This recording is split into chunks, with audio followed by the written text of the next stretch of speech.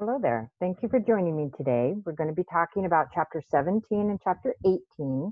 Chapter 17 looks at the newborn transition from birth to its neonatal life. And then Chapter 18 is going to look at the nursing care of the newborn after that transition period. So this course is what we've been talking about. Here we have birth, and the best place for this baby to go, as long as the baby is stable, is directly to that mom. And by being placed skin to skin, this transition period is going to actually happen easier for this baby.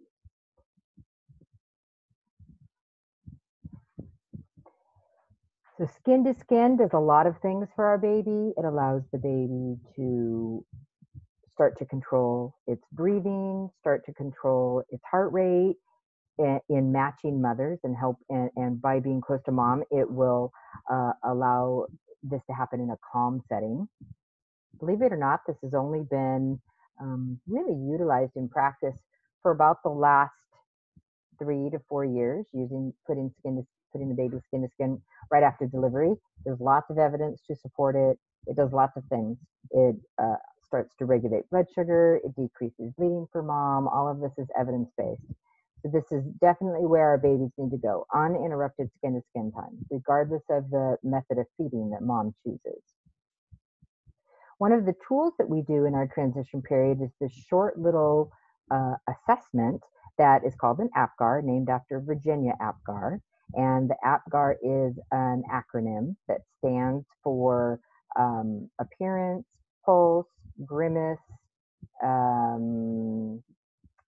I can't think what the last A is there. I'll think of it in just a second, and respiration. So we are giving them a short assessment, and it's just a quick way to know how well our baby's doing. So for instance, under appearance, we would be looking at color, and we would either give a 0, a 1, or a 2 based on what criteria the baby met at that point. Again, heart rate would be giving a number, 0, 1, or 2, based on the criteria that the baby meets. Respiration, reflex, and muscle tone are all the activity. So the other A is activity. This would allow us to know how well our baby is doing in that transition phase. So looking at this picture, how well do you think this baby is doing? It's got a nice big grimace because it's crying. It's pink all the way down to its toes. You can tell that it's crying and taking big deep breaths, so you know the respiratory effort is there. It's got a nice flexed tone. And if it is this pink, we know that its pulse is doing what it needs to do. So this baby would probably be a 10. That's pretty rare to give a 10 to a newborn, because usually they have a little bit of color that hasn't quite gotten all the way down to their extremities yet. But this baby is showing you what a positive APGAR looks like. What do you think about this baby? This baby, again, you're looking at tone, you're looking at reflexes, grimace, color, respirations. And then when you can look over at this baby, you can see that this is definitely something looks a little bit different. And this baby also has that classic preterm look. They call it the frog-like posture. And so I'm suspecting that this is a preterm baby, and obviously by the picture, we're going to be needing to give this baby some support. So the app really is only used to be able to give information quickly when you're giving report or handing over your patient after delivery, after recovery.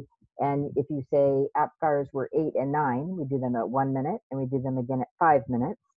And if I say the APGARs are 8 and 9, then you automatically know that baby transitioned well during its first few minutes of life. If I say the APGARs are 2 and 7, that means something different. We had to support this baby and help this baby get to a point of transition where it could independently function on its own.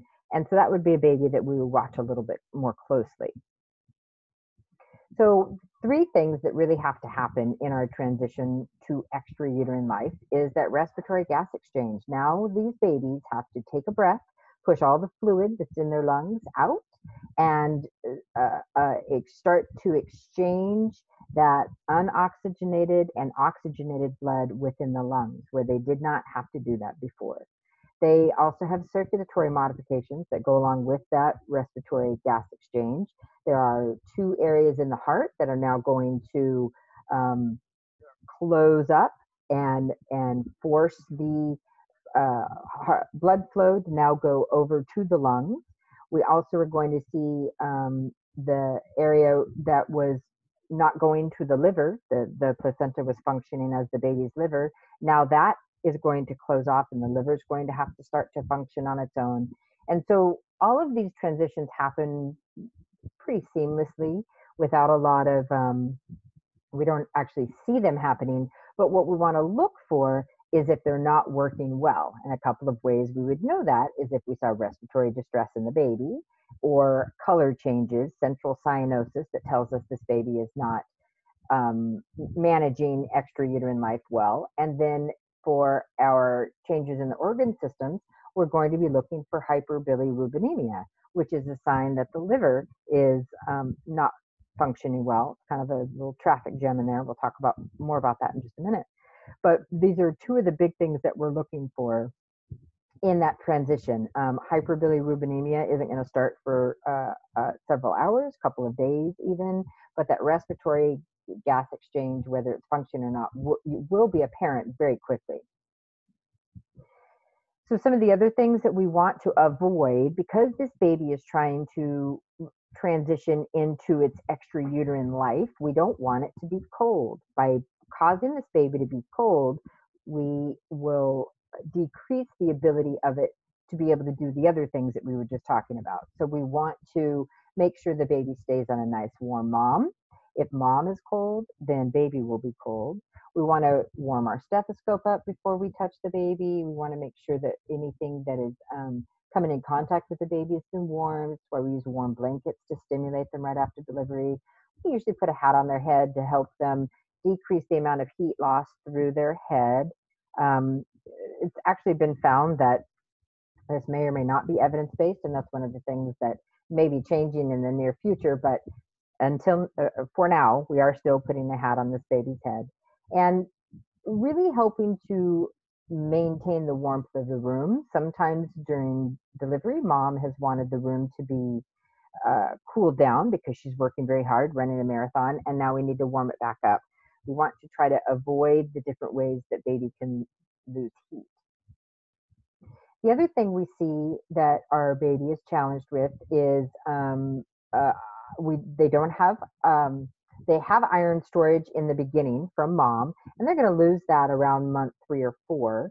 And the bilirubin, which is the byproduct of breaking down excess red blood cells, is going to be increased over the first couple of days. There are certain factors that will increase it even more, and as we continue talking about the newborn, we'll talk more about jaundice, but the liver is immature. And depending on how the birth went and some other factors surrounding the delivery, we may or may not see an overproduction of this bilirubin, which is the byproduct of breaking down these excess red blood cells. And that bilirubin is really toxic at high levels. And we will discuss that more in just a minute. But this is a big concern for all babies, and we need to be on the lookout for it from the very beginning. Some of the things that happen in the gastrointestinal system is there's a mucosal barrier that is developed in the gut that helps prevent the penetration of harmful substances. We know that colostrum, which is the first milk, is it helps to build this mucosal barrier. It helps to fill in the gaps and the holes, if there are any, in this mucosal barrier. So it's really important, if at all possible, that babies receive colostrum in the first few hours. This is important for the development of their immune system, as well as the health of their lining of their gut. Also, the tummies are very small. They're anatomically very small. The size of a newborn stomach is somewhere between a grape and a cherry. And as we start to feed these babies, they only need small amounts to start that process. They also have a little bit of an immature sphincter, and so in that stomach, and so if they have large amounts of food, it will automatically come back up and they will vomit. And some babies vomit regardless whether it was too much or not. So we want to be careful not to overfeed, and we want to be careful making sure that the parents have a bulb syringe, which I will describe in just a minute, in order to help these babies clear the airway if they are bringing up what is in their stomachs. So here's that newborn stomach size. Like I said, it's somewhere between a grape and a cherry. That's about a teaspoon, which surprisingly enough, that's about how much colostrum is in each breast on the day of birth. And so babies will take in small amounts, and then slowly as their milk supply with the mother increases, we see their stomach start to increase, their stomach size. And so again, I like to refer to things in ways that parents can understand. So if I say your baby's tummy is the size of a cherry, or your baby's tummy is the size of a walnut, they completely can understand that. And here I know you're thinking, but sometimes babies will drink a whole bottle, or if the parents offer them a supplement in a bottle, they just suck the whole thing down, and the parents think that they were very hungry, that it was they took all of that volume because they were hungry. Actually, what's happening with a bottle is the baby's just trying to control its airway. So whatever is in that bottle, as long as you're holding it up to the baby's mouth, it will continue sucking because it has to keep sucking in order to keep its airway open.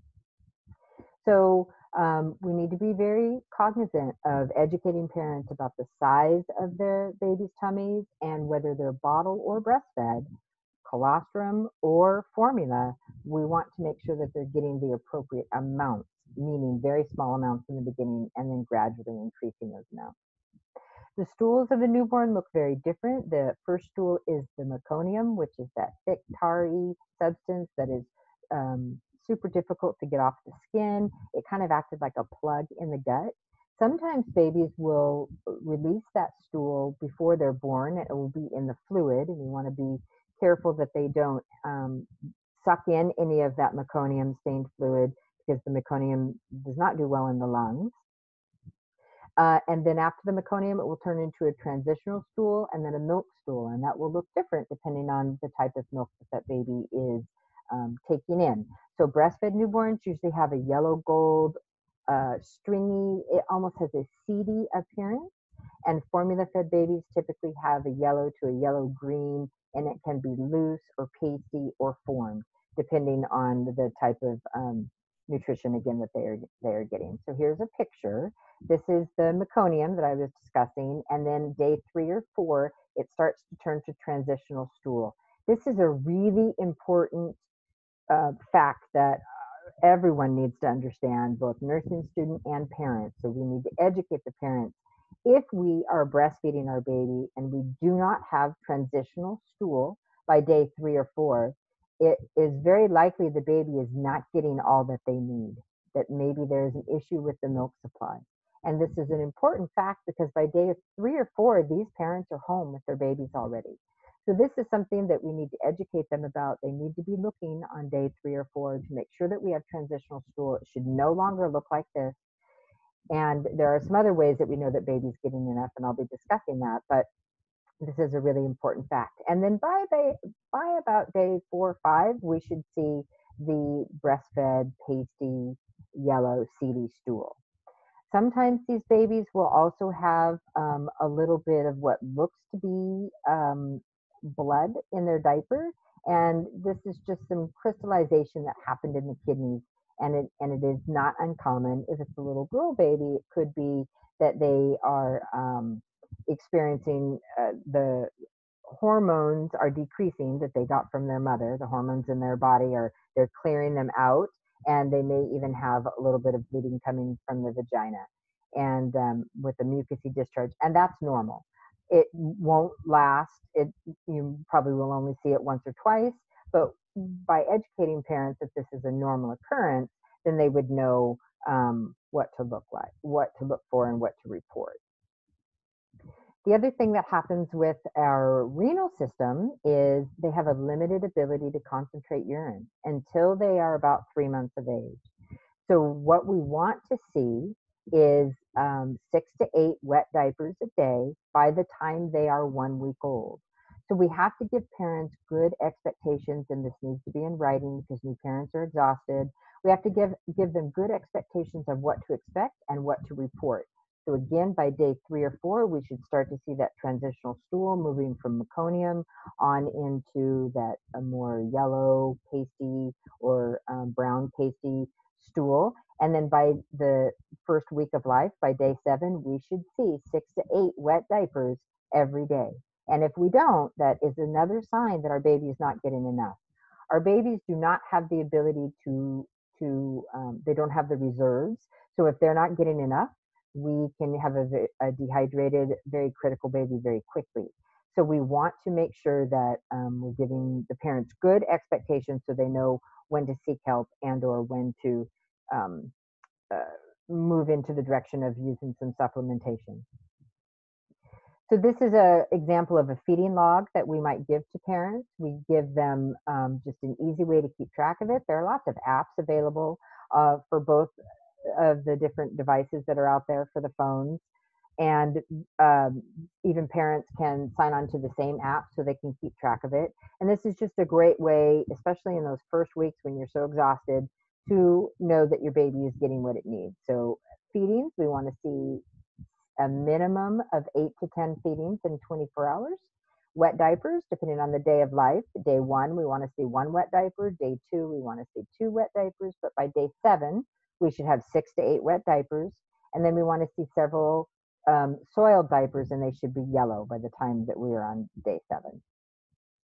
So here are your expectations by the age of week 1.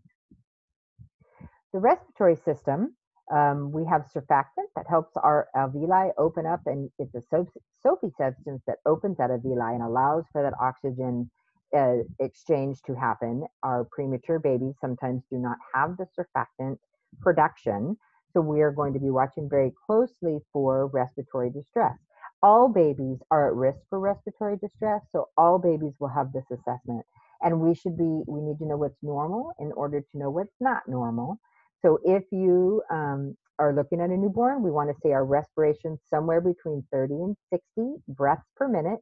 We listen for the full minute because sometimes babies can have periodic breathing, or they can even have apnea for up to 15 seconds or more. So we need to listen for the full minute in order to get an accurate count of what those respirations are. And then we want to see symmetrical chest movements. We don't want to see any retracting. We don't want to hear any noises like grunting, where babies sometimes will use their accessory muscles to really help them breathe. So it might sound like that's a sign that they're working very hard. Nasal flaring, um, uh, like I said, retractions in between the ribs, intercostal retractions, or subcostal retractions underneath the ribs. So we would want to make sure that all babies are being assessed for respiratory um, depression at all times, or respiratory distress. This is a baby that has just been born. Baby comes out, takes a big deep breath, pushes all that fluid out of their lungs, starts to circulate the blood flow through the lungs, and starts to do its own oxygen and carbon dioxide exchange. And it all happens at that moment of that first breath. Again, we're moving from fetal to newborn circulation in our cardiovascular system. And we see changes in our fetal structures. The foramen ovale, ductus arteriosus, ductus venosus, and umbilical arteries and veins are all going to change. And we need to be on the lookout for signs that this is not working well. One of the assessment tools that we're using is listening to the cardiac function and listening for murmurs. A murmur is very common in the first couple of days, and it isn't something that should be alarming, but it should be reported to the pediatrician in case they want to search further to make sure that we don't have some sort of structural abnormality in the heart. It is a very common occurrence because it sometimes takes a little while for the ductus arteriosus to close. And so as it's in the process of closing, we might hear that murmur. but listening closely to the heart rate of the newborn. We're going to be listening with our stethoscope. Our apical pulse is what we will be listening to, and we're listening for things like murmurs and unusual heart sounds. Here's an example of the fetal heart, what a picture of what I was just saying, and you can see that we're going to have a couple of different places. This is the ductus arteriosus here, and then we have our foramen ovale here, and at the time of a newborn, they are going to start to close that area here, and then the foramen ovale, which is in behind in this area, is going to close as well. Kind of amazing that it all works out as well as it does, as often as it does. I've already talked about this, but they are predisposed to heat loss, and that's because they do not have the ability to shiver. They have limited stores of glucose. Their glucose levels are much lower than ours. They don't have a lot of use of voluntary muscle control, and they have a large body surface area relative to the body weight. They don't have a lot of subcutaneous fat. They can't adjust their own clothing, and they can't communicate that they're too cold or too warm. And most babies won't spend a lot of energy crying if they're too cold because they're trying to conserve that energy. So we want to make sure that these babies stay nice and warm and aren't exposed to that cold stress, as I mentioned before. Here are a couple of ways that we lose heat. It can happen with evaporation by being in wet clothing, having wet hair, having a wet diaper, cold hands, or a scale that could be conduction. We might have convection, so open hallway, being near the air conditioner, that could cool the baby down, or radiant heat loss, which is near cold surfaces like a cold window or outside walls. So we want to make sure that think about all of these different ways that babies cool off. We account for those. One of the ways that we take a baby's temperature is axillary. It's important to put the thermometer underneath the arm and make sure the end of that thermometer is not poking out the other side. You can even turn this thermometer so that it's a little bit lengthwise, and then you hold the arm down in order to get a good temperature. We no longer are routinely doing rectal temperatures. There's too much chance for having an injury. So most facilities are using axillary temperatures only for newborns. We are checking in our assessment to make sure that the anus is patent, looking for stool and that sort of thing, but we're not putting anything inside there. And then if we do have to warm a baby up, of course, the first way we would want to attempt that would be putting that baby skin to skin, either with mom or dad. And then if that isn't, if they aren't available, or if that isn't working, or if mom is cold, we might use a radiant warmer. This is a warmer that is used in the presence of the healthcare professionals. We don't ever leave a baby on a warmer when we are walking out of a room. The only time a baby can be left on a warmer outside of our presence is if they have the temperature probe attached and the warmer changed over to make sure that it is picking up that baby's temperature. You can barely see this here, but there's a little heart, little sticker that's holding this temp probe on this baby. And that will allow this machine to know what the temperature is and either heat up or cool down based on the baby's temperature. But again, we would never leave a baby on a warmer, and we have to educate the family members sometimes because they see us utilize these warmers and they will do it when we're out of the room. But there is the potential of overheating the baby to the point of it being an emergency if we leave babies on these warmers unattended without that temperature probe.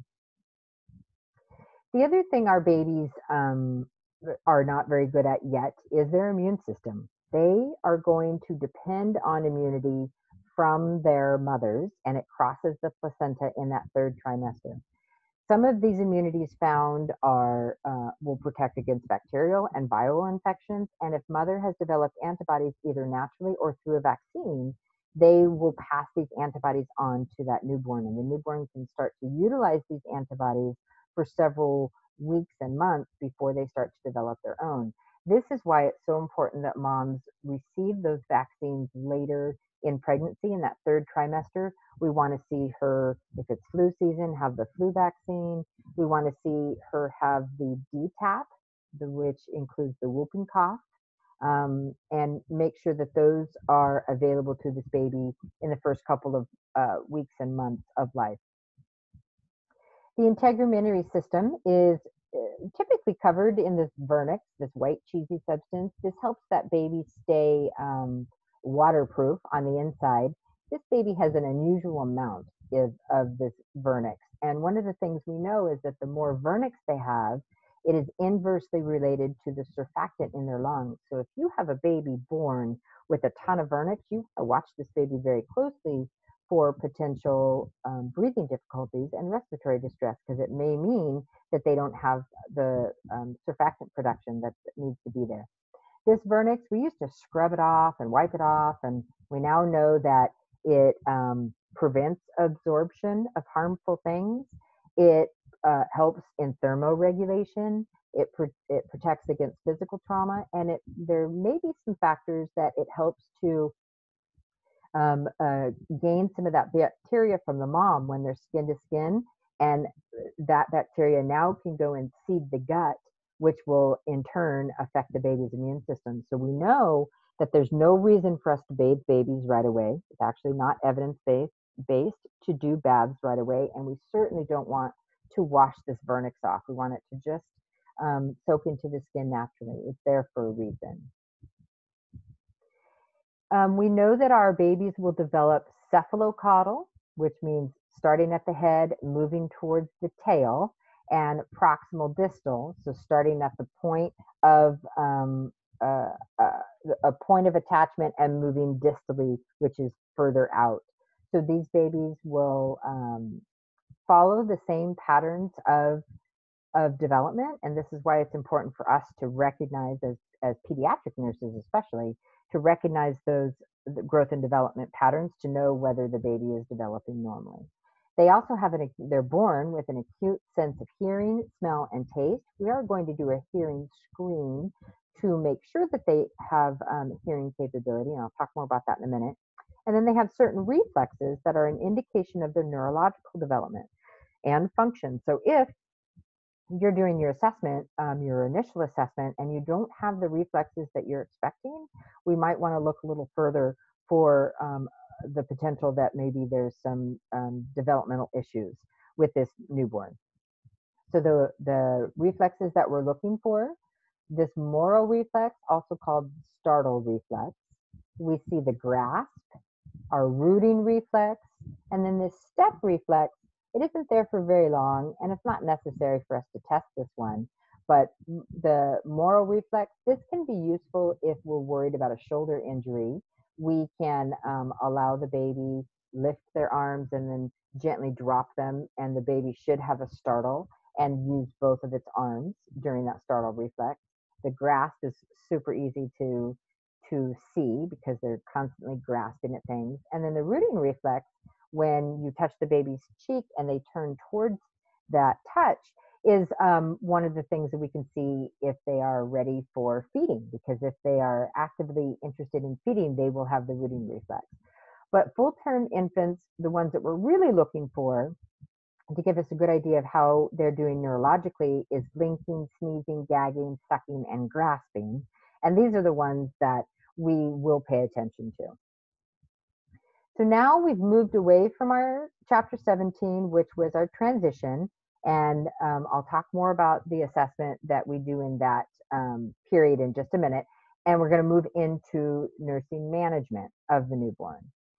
So behavioral patterns of newborns, when that first 30 minutes to 2 hours is what we call their reactive time. Some people refer to it as the golden hour. This is their time when they're getting used to being out of the womb, they're getting used to breathing, they're getting used to their cardiovascular system supplying all that they need, and they will start to look around, be alert, hopefully start to bond with their mother and their parent, and they may start to look for feeding. That's an instinct for them to feed. we really want to get their first feeding in before we do any sort of intervention. There's no reason to separate mom and baby. We don't have to do the weight right away. We don't have to do our measurements. There's no reason to do the medications right away. We want to let that baby have an uninterrupted skin to skin time with the mother and have its first feeding before we interrupt that time. And then we see a period of decreased responsiveness. So this baby now, somewhere between the 30 and 120 minutes, is going to get sleepy because they do take frequent naps, and that birth was an adventure for them as well.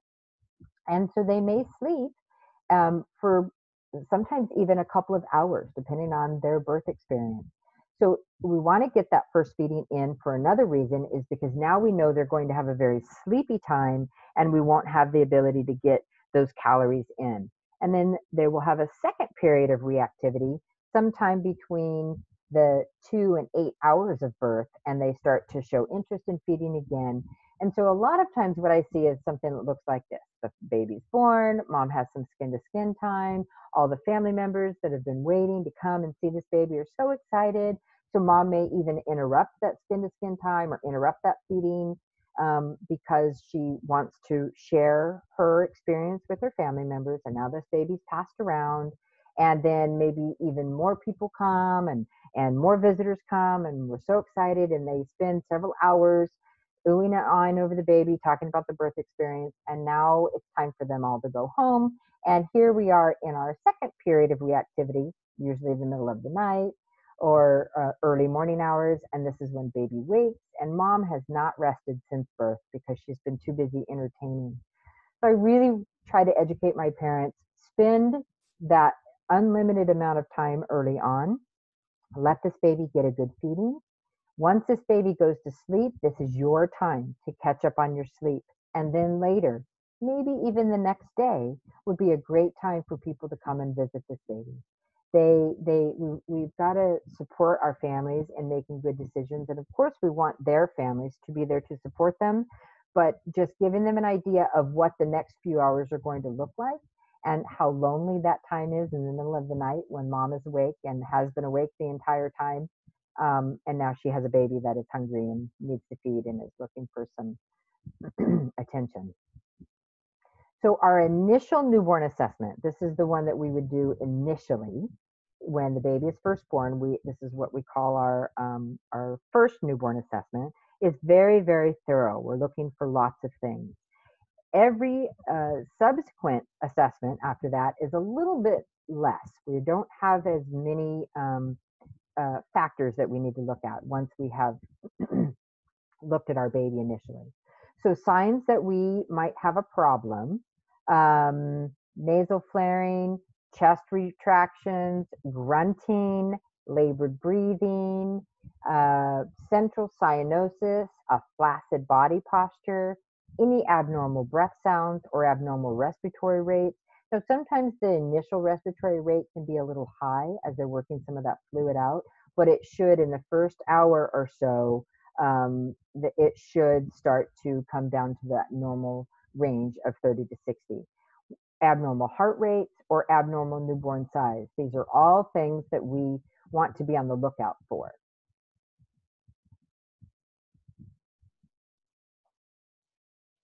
So here are some signs of those retractions that I was discussing earlier. This would be underneath the ribs, and you can see it's really being pulled in there. And here is your intercostal retraction, substernal and intercostal retraction. So just some pictures of babies that are working a little hard to breathe. And that would be one of the things that we would be looking at. Here again is a picture that has a baby that all of its reflexes are doing well. You can see that the hands are a little bit blue. That's normal. Called acrocyanosis. Sometimes the feet will be just as blue. That could go on for several hours, even as much as 48 hours. So it's not uncommon to see hands and feet that are blue, but the rest of the baby's body, all around the mouth and the nose and the chest, should be pink. We call that central cyanosis if it is not pink, and that is a sign that the baby is not exchanging oxygen well. So here's a baby that, same picture that I showed you earlier of a baby that needs some support. This is just a neonatal resuscitation This is our NRP, neonatal resuscitation program, and this is an algorithm that we follow. So this tells us what we need to do. If this is happening, then we do this. If this is happening, then we do this. If this is happening, then we do this. If you're going to be working in labor and delivery or in NICU, you will be taking neonatal resuscitation. This will be an additional certification that you will maintain.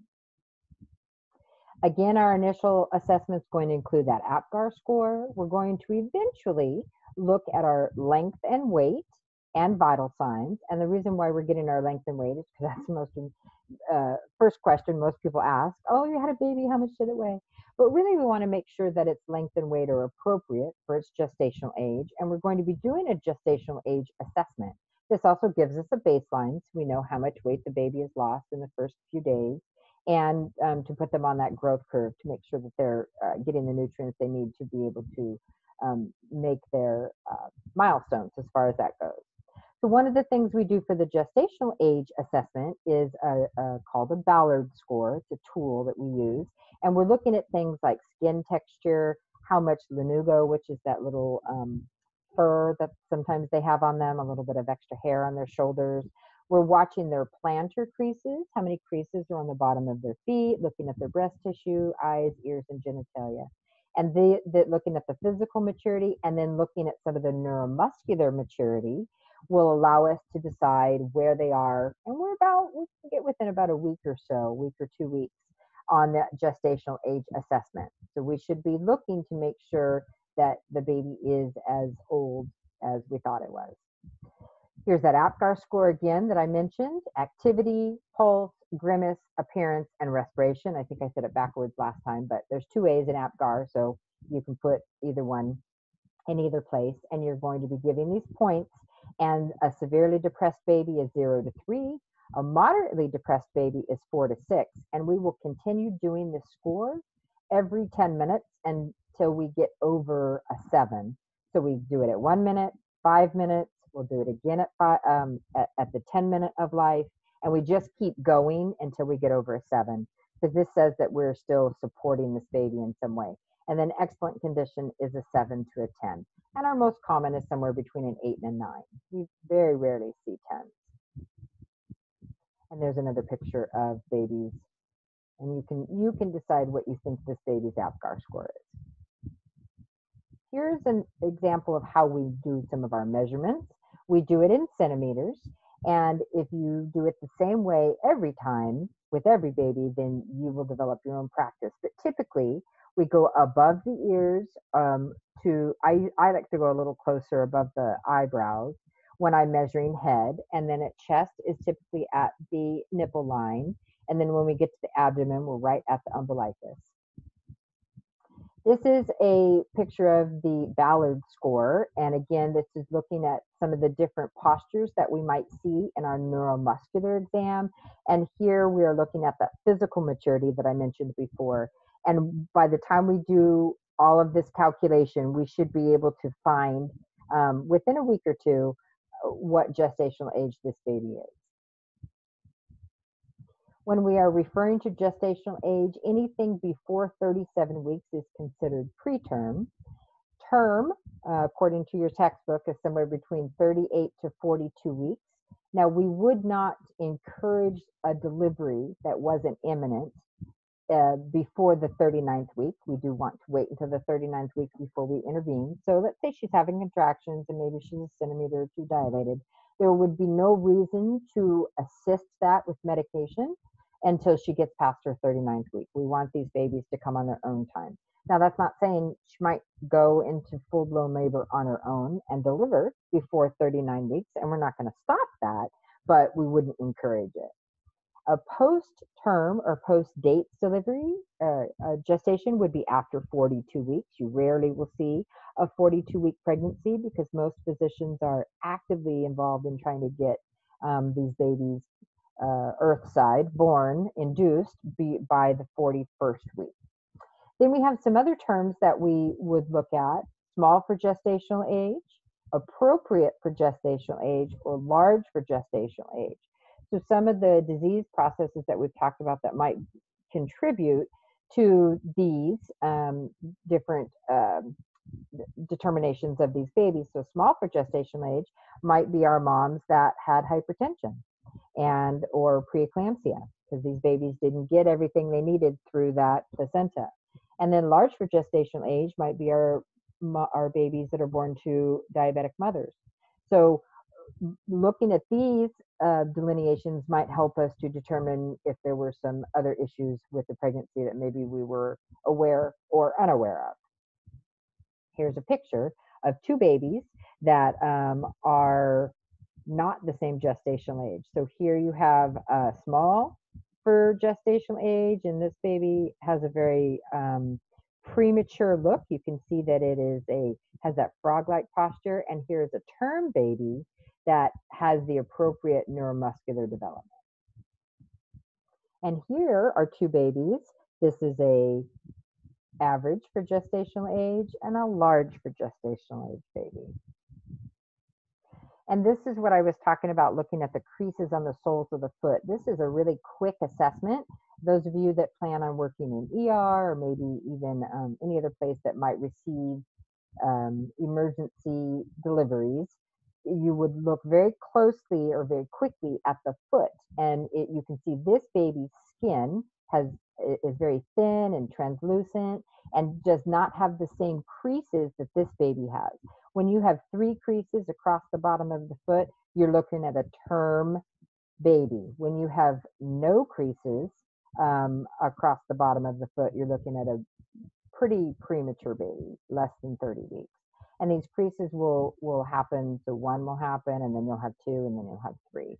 So this is just a quick way of us determining gestational age. Making sure, again, that we are always airway, breathing, circulation. The first thing we want to do is make sure we have a patent airway. We would follow our neonatal resuscitation program process if we do not. Then we want to maintain our temperature, our thermal regulation, by putting that baby skin to skin. And then eventually we'll get to the point of doing our measurements, making sure we band this baby and its parents, doing our weighing.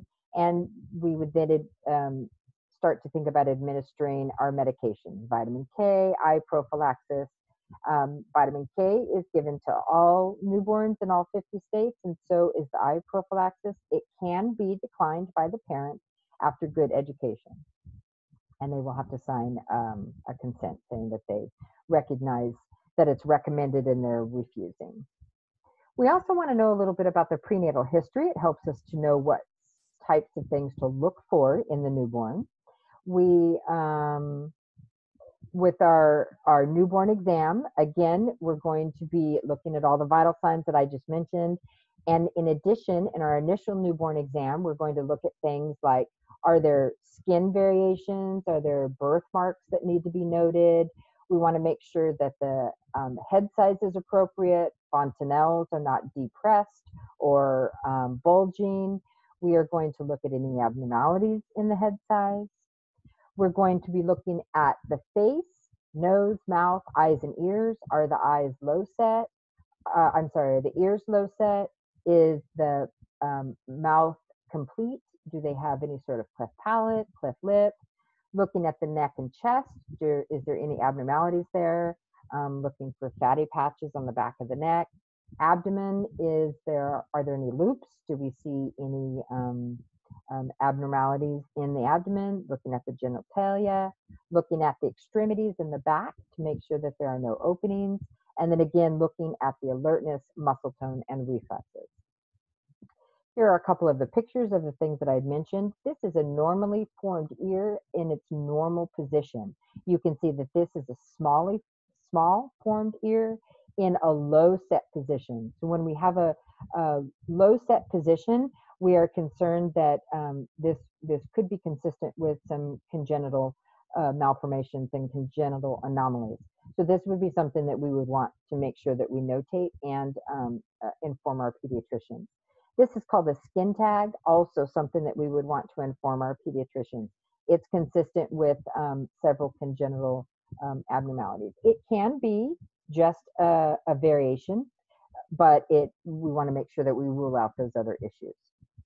These babies have crossed eyes. It's normal. They don't have full control over them. I've had some parents that were very upset that their babies look like this, and we just let them know that in just a few short days, weeks, these babies will have a better control over their eyes, and this won't be happening. Some of the skin variations in newborns, I'm going to show you pictures of all the different ones that are possible. So here we have our vernix that I mentioned before. Again, not necessary for us to scrub that off. This is what we would call Mongolian spots. These are associated with different skin tones, usually darker skin tones, but they resemble bruising. They're not bruising. This is just a variation in the skin tone. So it's important for us to notate that Mongolian spots are present, because this could, let's say this baby comes back in a week because it's having issues with jaundice. An ER nurse might mistake this for bruising, and we could go back into the medical record and make sure that Mongolian spots were noted on delivery. And that could save a lot of misunderstanding. This is what we call milia. These are just blocked blood vessels. I'm sorry, blocked skin. It's just in our skin. There's no reason for us to pop them. It's not an infection. It's normal skin variation, and it will go away. So we just tell parents this milia is normal. This is what we might call a stork bite. It is a discoloration in the skin, and sometimes these lighten as the babies get older, and sometimes they stay about the same. You frequently see them on the back of the neck and occasionally on the forehead. Here's what we call a strawberry angioma, and this would be a, go back here, that would be your harlequin sign.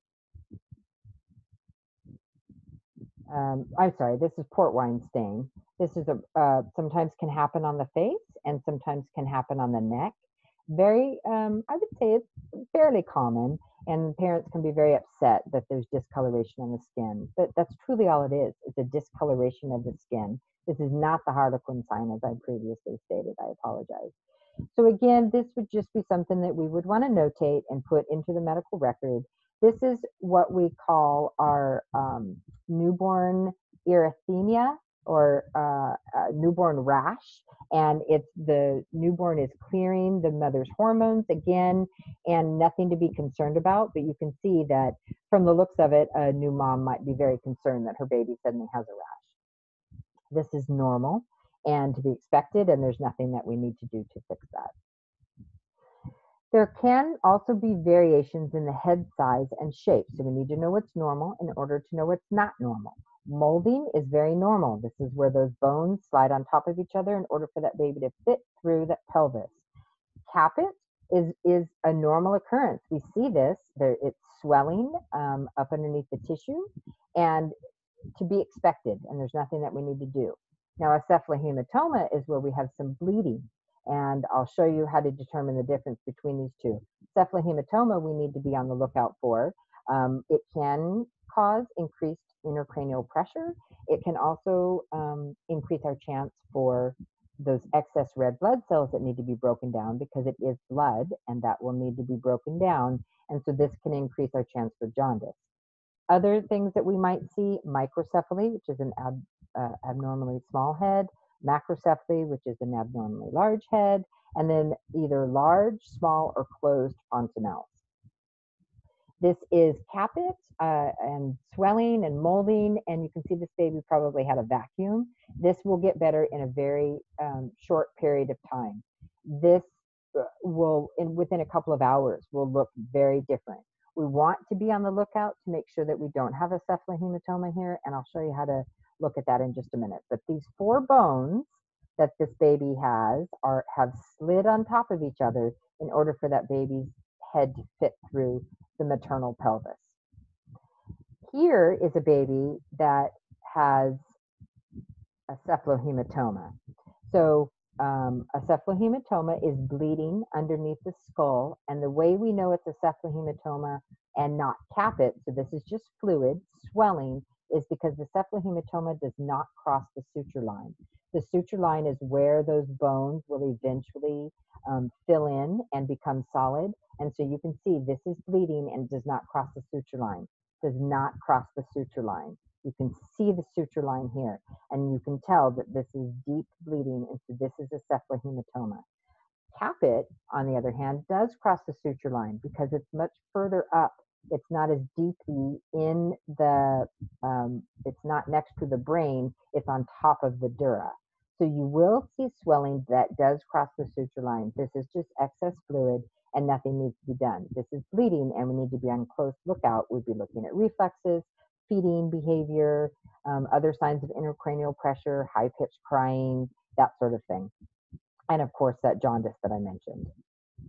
This is a baby that has hydrocephaly, has a blockage in there that is not allowing the cerebral spinal fluid to be in the right places.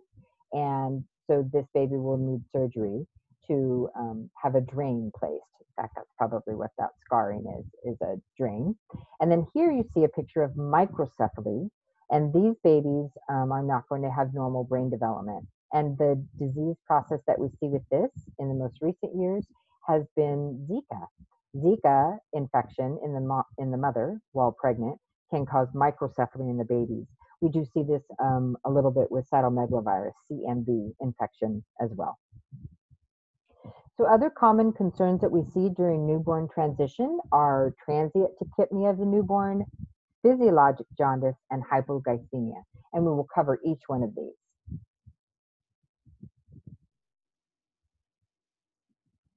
Transient tachypnea is just how it sounds. It's fast breathing that comes and goes.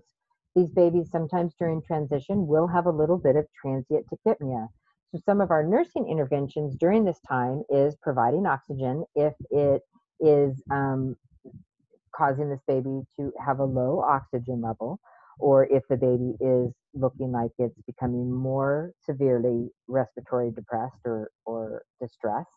We want to make sure that they're staying nice and warm. We can do this skin to skin with the mom. Sometimes they just need a little bit of time to transition. By turning them over on their stomach and allowing them to open this chest, maybe they will actually be able to drain some of that fluid out, and that might help them. Observing them frequently. So this is a baby, you're going to be at the bedside, and then just allowing time for those capillaries to empty and the lymphatics to empty. So this is part of that transition period. But we want to watch these babies closely to make sure that they're not moving into a more distressed pattern. Some of the screenings that we do for newborns are a newborn screen, a hearing screen, a congenital heart screen, and a jaundice risk category. And I am going to talk about hypoglycemia and jaundice as we continue on through the slides. These screenings are what we do on all newborns. This is what we call the newborn screen. It used to be called the PKU, and sometimes even in NCLEX, you'll see it referred to as a PKU, which is a phenylketonuria, one of the tests that is actually in the newborn screen. But there are over 70 different tests in this screening. And this is a little bit older picture. There's actually 7 circles in California now. And so this is litmus paper. It's just a little drop of blood that's taken from the heel. We put it on the litmus paper. It gets, there's a form attached, and it gets sent to the state. We want to make sure that the information on the form is extremely accurate as of that day, because that's where the state will contact the parent if this screening exam comes back positive. And so again, this is just a screening, and there would be more testing that would need to happen if they do determine that one of the screens are positive. When you're taking blood from a newborn, you place your thumb right in this area, and anywhere that your thumb is not is where you can actually use the lancet to prick the heel and remove the blood. The reason why is this is the medius part of the foot, and you have the least likely chance of causing nerve damage in this area. If you put the lancet in this area where your thumb is covering, you could potentially hit nerve or even bone, because the skin is very thin there. So we want to be very careful about where we draw blood from this baby. And this is capillary, so we cannot draw a venous sample and place it on here. It needs to be capillary. here is the example of the, oh, sorry, there's 6 circles, not 7. This is an example of the form that needs to be filled out. And as the RN, you will be responsible to make sure this form is completed appropriately. Now, each facility is going to have its own policy, and sometimes they do authorize other people that are not nurses to complete the forms. The sample needs to be drawn by a registered nurse, at least in California. Actually, LVN can do this as well, but it needs to be a licensed nurse. And then the form needs to be looked at by the primary nurse taking care of the baby. It's very important. If this form is filled out incorrectly, the sample is considered invalid and then has to be redrawn. Now, the disease processes that we're looking for, I didn't mention, most of them can be controlled, or I will say a good portion of them can be controlled with either a diet modification and or medication. So it's very important that we identify these disease processes very early so that we can make those modifications, assist the family in making those modifications so that that we can actually change the outcomes of what's going on. 2 examples that I can think of right off the bat is phenylketonuria. We would change their diets very specifically, and hypothyroidism, we would give them simply some thyroid hormone, and that would change the outcome for these babies. The hearing screen is a program where they actually place these little headphones on the baby. They will produce these clicking noises, and then they pick up brain waves when the babies hear that clicking noise. It's not uncommon for newborns to their ears to have a little bit of fluid in them, so occasionally they will not pass either one ear or both, and that test will have to be repeated. Again, this is just a screening tool. If they do fail the screen 3 times, they will be recommended for further follow-up to determine if there actually is some congenital hearing loss. Looking for heart defects, there's a congenital heart screening that we do before these babies go home, and that is where we simply put an O2 sat on a preductal area like the hand and on a postductal area like the foot, so before the heart and after the heart. And so we then look at the differences in those O2 saturations. If there's more than a 3% difference in like the right hand and the foot on 3 different occasions, then we would consider that a failed screen, and we would have to go to further screening measures. Like at that point, they would probably order a ultrasound of the heart, an echo, to make sure that we don't have any screening or don't have any heart defects. And this is what it looks like. It's just an O2 sat, non-invasive, simply done, but these must be done at the same time. So you have to have 2 of these in order to look at those numbers. And then some of the conditions that we're looking for, the most common cardiac conditions that we see: tetralogy of Fallot, atrial septal defects, often referred to as ASDs, ventricle septal defects, VSDs, and patent ductus arteriosus, also known as the PDA. So these are our most common congenital heart conditions. I'm not going to go into depth about them here. I know that you've seen this in some of your other courses, pediatrics to be specific.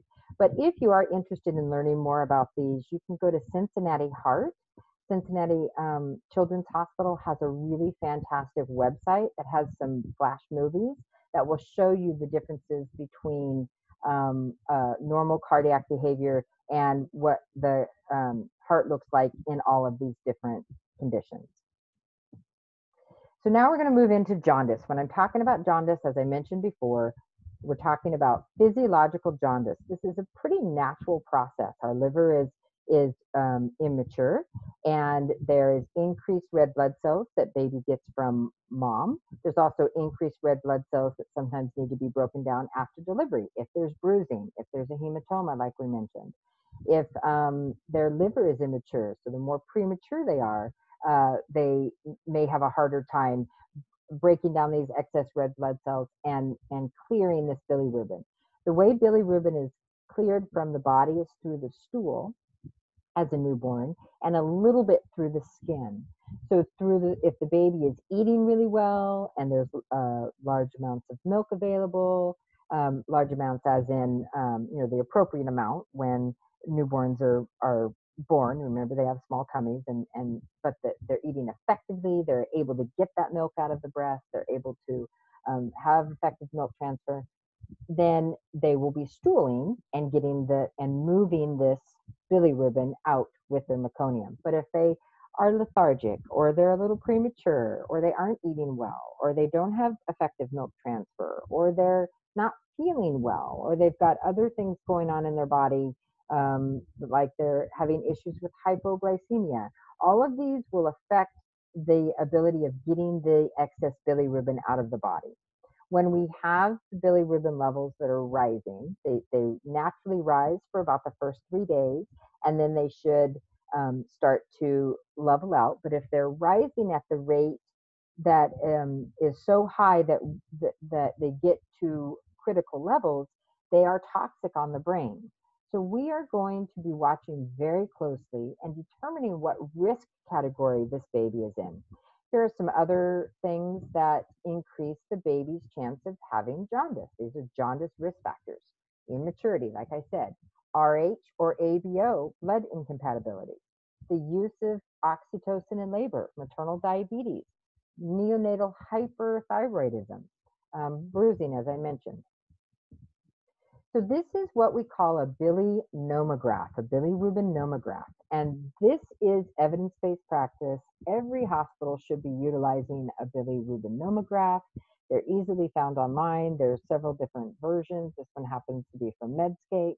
And what this looks at is the hours old of the baby and the serum bilirubin level, or if you're not doing serums, it could be a combination of transcutaneous bilirubin and or serum. So this is a transcutaneous bilimeter, and this can be used. It's non-invasive. It just goes on the skin, and it gives you a level of bilirubin. Now, most facilities, if they are using a combination, if you reach a certain level with your transcutaneous, you now have to follow it up with blood, a serum, to make sure that you are getting accurate levels. So let's say this baby is 24 hours old and its bilirubin is 10. You can see here's your 24 hours and your level is 10. This is the high risk zone. The reason why this is high risk is because at 24 hours, we know that for the next 2 days, we are going to continue to climb. And up in this area, we know brain damage can happen. So we're not exactly sure which level for which baby, but we know as we started getting into the high teens and into the 20s, we are at risk for injury to the brain from the toxic level of bilirubin. So here we have a low risk zone, and then most label this one as the uh, low intermediate zone, high intermediate zone, and then high risk. So each of these risk assessments, these zones, will give us different nursing interventions. So if my baby is 24 hours old and the bilirubin is 4, so let's say this is your 4, we know we're in the low risk zone, and I'm not too concerned as it rises over the next couple of days that I'm going to get to a critical level. So this is one of the tools that we use in order to give a risk assessment and then to be able to give proper education to the parents of what we need to do in the next couple of days. Because what we don't want to happen is to send them home, then be in the high risk or the high intermediate level, then get into the high risk and then not know what to do, or do nothing, and then the baby suffer damage because of that.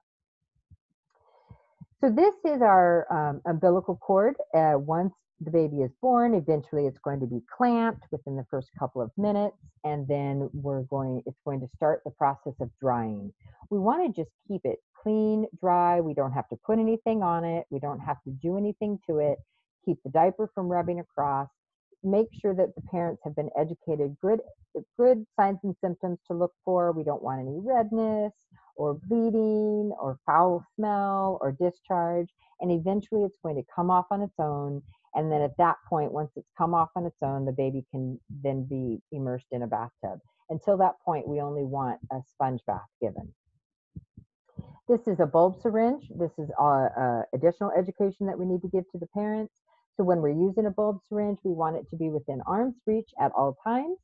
This bulb syringe could save them from a 911 call. So Squeeze it, put it in the side of the mouth, suck out whatever's there, squeeze it, put it in the other side of the mouth, suck out whatever is there. And then you can also go up to the nose. It just needs to be cleaned with soapy water. This is what a safe sleep environment looks like. This is how our babies should be put in their cribs with no extra padding. Unfortunately, this came straight out of a Babies R Us catalog, and this is not a safe sleep environment. So all this extra padding and stuff they want you to buy is not what needs to be in your baby's crib. In order to decrease the amount of SIDS, this is one of the things that they have worked very hard is letting people know what a safe sleep environment is. And we need to make sure that parents are aware. We don't want anything that can fall into the crib. Babies don't need to be wrapped up in several blankets. We don't even want stuffed animals in the crib. A nice firm surface, very important. The other discharge teaching topics are here. All of these things will need to be covered before we send these families home. We are educating from the moment they walk in through those doors until the moment they walk out. Lots of information that we want to make sure that these parents have before they leave with their babies. Making sure that they know what signs and symptoms to report, when they're going to follow up, and what immunization information what the baby received in the hospital, and then what needs to happen in the next few days. Other simple education would be not to allow sick people around your baby, and certainly don't want your baby out in a grocery store, and just things that we kind of take as common sense. We want to make sure that new parents know. Super important. Here are the warning signs for a newborn, and I'll let you read through this. These are signs and symptoms that should be reported immediately. Babies do not have the ability to go without food. So if they have persistent vomiting, diarrhea, less than 6 wet diapers in 24 hours, no stool for 4 days, will not feed, we cannot wait. These babies cannot go a couple of days without eating like adults can. They don't have the reserves. So we need to intervene immediately. So I'm going to talk a little bit about nutrition. And again, this is getting the calories in that this baby needs. They don't need any extra fluid requirements other than what is in their breast milk or formula, depending on the choice that the mom has. And this is actually the natural feeding position. We call this the ventral position or the tummy to tummy position. And babies really like to go to the breast and find it themselves and self-attach. When they're in other positions that are a little more convenient to the mom, sitting up, being held in the football position, sometimes they struggle a little bit to get onto that breast. So if you're having breastfeeding issues, the first thing I would suggest is to get into this position. Or if you're having trouble helping a mom with breastfeeding, you want to get into this position and see if that baby can self-attach.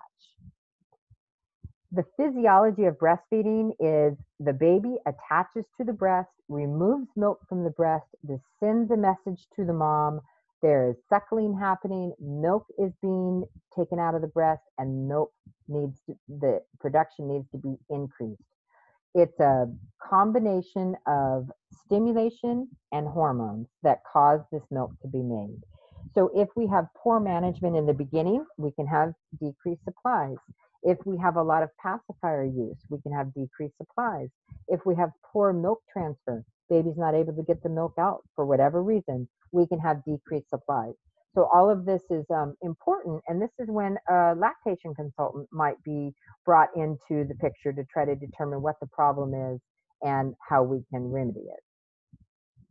We do something called a latch assessment where we're looking at how well the baby latches. Do we have audible swallowing? What's the nipple type of the mother? What's the comfort level and how much help the mother actually needs? This is a quick assessment that all nurses in the postpartum unit or NICU can do to help other people that are coming in to assist this mom to provide information on how well the latch is actually happening. And I should note here, this picture is showing you that this baby actually latches way up here onto the areola. So this baby is going to come way here to the areola. The nipple is just a conduit that is going to be pulled into the back of the mouth. What they actually need to do is attached to the breast because this is where the stimulation happens. So if this baby just gets on that nipple, there is not going to be good milk transfer, and then the mother won't make good milk. The nipple is used to press against the palate and actually create a negative pressure suction to siphon that milk out of the breast. When we are looking at breastfeeding, things that we want to discuss with the mom, that of course the breastfeeding, the milk is perfect for that baby. It changes throughout the day. It changes on how old the baby is, the gestational age. We want to talk about where she can find assistance, where she can get community help if she needs it once she leaves the hospital, or if there's a phone number that she can call. Positioning is super important to make sure that our babies are always tummy to tummy. If she's going to be expressing that milk and storing it, the guidelines for storage, they change a little bit, whether the baby is a NICU baby or if it is a full-term baby. And then other concerns we might need to cover: sore nipples, engorgement, and mastitis. So this is all education that needs to be given to this mom before she goes home, and hopefully by a lactation professional. Again, here's just a visual representation of the volumes. You've got day one, very small amount, about 5 to 7 ml is all this baby needs for the first day. And then for the second day, you're going to see this baby's volumes are going to increase. And then third day, and then fourth day. So the volumes of milk will increase as the stomach size increases. Again, it's supply and demand. And so each time this baby feeds, it gets a very small amount, and eventually you'll get to the calorie level that you need for that first day.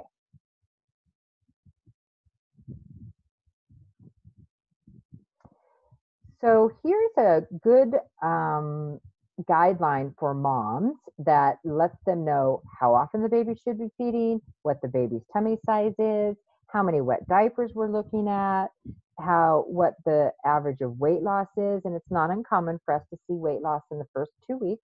We want the baby up to birth weight by the time they're 2 weeks old. And again, that's another sign to let us know how well the baby is feeding. This is at a glance looking at feeding cues. When we get to this sign, when these babies get to this point, they are hungry. They are hangry. They don't want to learn something new. We want to try to get to these babies in these early feeding cues.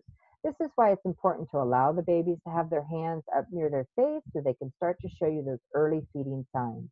And waiting until they're crying is a late feeding cue, and these babies are not going to go to breast as well, and they're not going to feed for as long, and they'll wake up sooner. Looking again at the breast, just showing you a little bit of the anatomy, the milk glands are actually back in the back, and then these are the ducts that need to be massaged in order to bring the milk out of those glands. The amount of fatty tissue in the breast has nothing to do with how many milk glands are in the breast. And correct latching, again, we want to get this baby latched on as deeply to that breast as we can. Here's a little pictorial to show you one way to help get that baby latched on. And again, this is one of the things that a lactation professional will help with. And most nurses that work in the labor and delivery unit will have some experience and maybe even take some classes or have some required classes in order to help moms breastfeed. This is a breastfeeding with a implant. Sometimes you will see a breast augmentation or an implant where they go through the nipple, and that's where they cut through all these cannulas and then place the implant in front of the muscle. Depending on how long ago it was that they cut through those cannulas, we can see some recanalization happen if it's been a little length of time. We want to watch these mothers very closely, again, looking at those signs and symptoms that baby's getting enough. And then this is the type that goes underneath the muscle. Sometimes they will cut near the armpit and go underneath the muscle and put the implant there. And they can sever the nerve that goes to the brain that tells the body make milk based on the stimulation. So again, I'm not saying that you can't breastfeed if you have augmentation. It definitely does add some, not difficulties, but add some concern where we want to make sure that the baby is getting what they need. And so you will need to be followed very closely by a lactation consultant. This is hand expression. Bringing that milk out by hand, you don't have to have a pump to do it. You can collect this milk, and if babies are having a hard time getting on, we can collect this first milk called colostrum, and we can use alternative feeding methods to bring it to the babies. Here's another picture. There's some fantastic videos on YouTube about how to hand express. Every breastfeeding mother needs to know how to hand express. We need to know how to get the milk out of that breast in case you and your pump are separated, or if there's some sort of natural disaster or something, you don't have electricity, etc. Here are those alternative feeding methods. We can actually put it in a cup and allow the baby to get it this way, or we can put it in a spoon. Now, this would not be a long-term feeding method. It would be too inconvenient for the caregivers of this baby to do it this way. But in the first couple of days, if we're having issues getting this baby latched, or if we want to see exactly what's going into that baby, this baby looks a little jaundiced, so it might be that's why they're supplementing this baby, giving some extra nutrition to get that bilirubin out. This is one method that we can do. We don't always have to go to a nipple and a bottle. Medications and Mother's Milk is the book that is considered the best resource for looking at medications and mother's milk. All lactation consultants have access to this, have a copy of it. We will definitely give information out if you're taking a medication, or if your patient on another floor is taking a medication and you're not sure it's compatible with breastfeeding. We can give some good guidance using this reference. This is an example of a breast pump. There's lots of different pumps out there and available, and some women choose just to pump. There's all kinds of tips and tricks and tools that go along with pumping. And again, this is when your breastfeeding support group or your breastfeeding professional should be available to help you with those pump questions. If we're having engorgement, one of the best tools we can offer, cabbage is a great anti-inflammatory vegetable, and you can use the leaves. It has a chemical inside. Use the leaves on the inside of your bra. That will help decrease that engorgement. Engorgement is when you have tissue swelling all the way around that tissue, and that will not allow the baby to latch onto the breast well. And it can also be very painful. It can also cause a little bit of a low-grade fever. So engorgement is something that we deal with quite often.